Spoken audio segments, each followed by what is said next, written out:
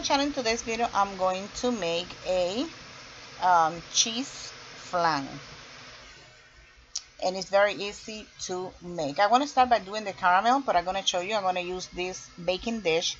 This is glass, but make sure if you use glass, okay, it's oven resistant, okay? But you can use metal, aluminum, or a disposable aluminum baking pan, okay? And I have 1 cup of granulated sugar for my caramel.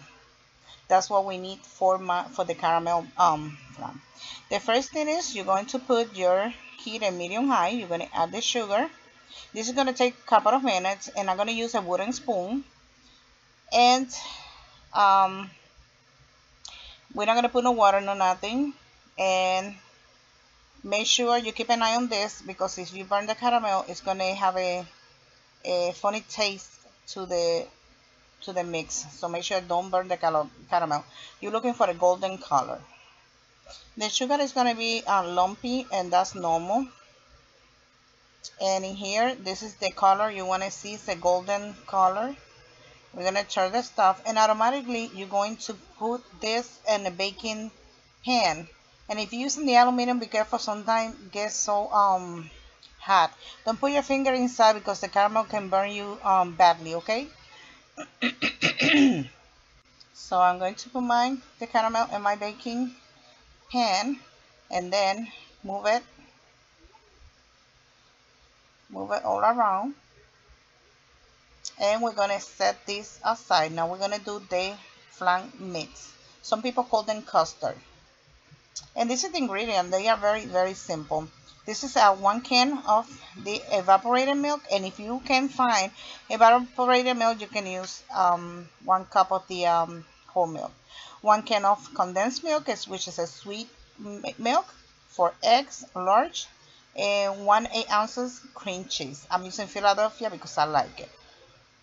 And 1 teaspoon of vanilla extract. That's what we need for the flan mix. And I'm showing you, this is 1 cup, measurement of 1 cup. If you can find the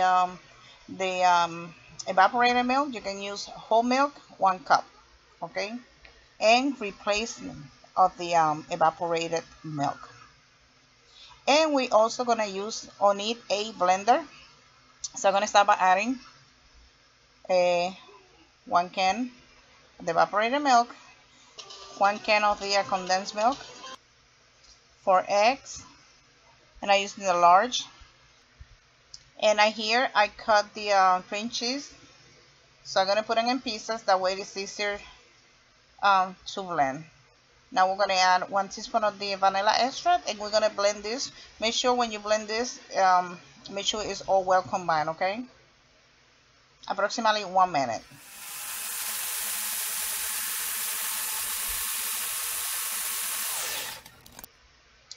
And we're going to, I forgot to mention, you need to preheat your oven before, when you're ready to make the mix. Make sure you preheat your oven at 350, okay?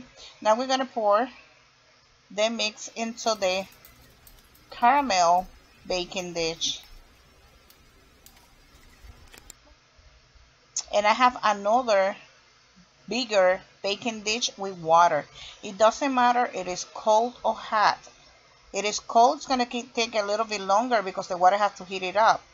But it is hot, you have halfway to go.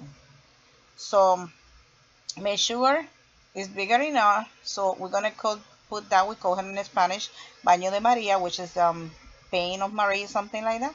So we're going to put this container. We're not going to cover the flan or anything like that. And we're going to take both of the containers and put it in the oven. And we're going to bake this for 300 and for 1 hour at 350, for 1 hour to 1 hour and a half. Sometimes it takes up to 2 hours. And the way you know the flan is done is when you insert a knife and it's come out clean. That's when you know it's done. And like I say, it can be 1 hour to up to 2 hours, okay? After 1 hour, you're going to check it. And you don't have to cover the containers. Okay, here is my flan. My flan was like 1 hour and 20 minutes in the oven. I'm going to pass a butter knife around the edges. Make sure you let it cool down completely, okay? You can put it in the refrigerator, or you can leave it for 4 to 5 hours on top of the counter before you turn in your flan, okay? It has to be cold, completely cold, before you turn it or flip them over. Now I have a flat plate, and have to be bigger than your regular baking pan, and we're gonna flip them quickly.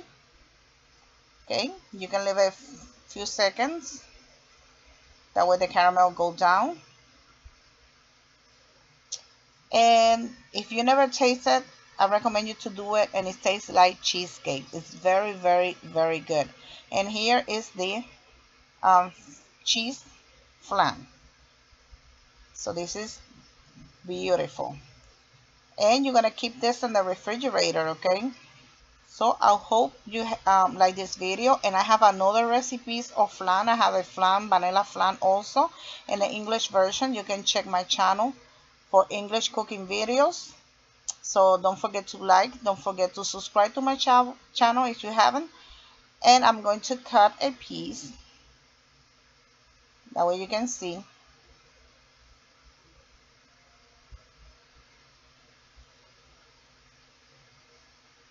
And if you want, you can share also my recipes. So here is the final result of my cheese flan. I'm gonna cut another piece for my son-in-law. So thank you for watching. Until the next video. Bye bye.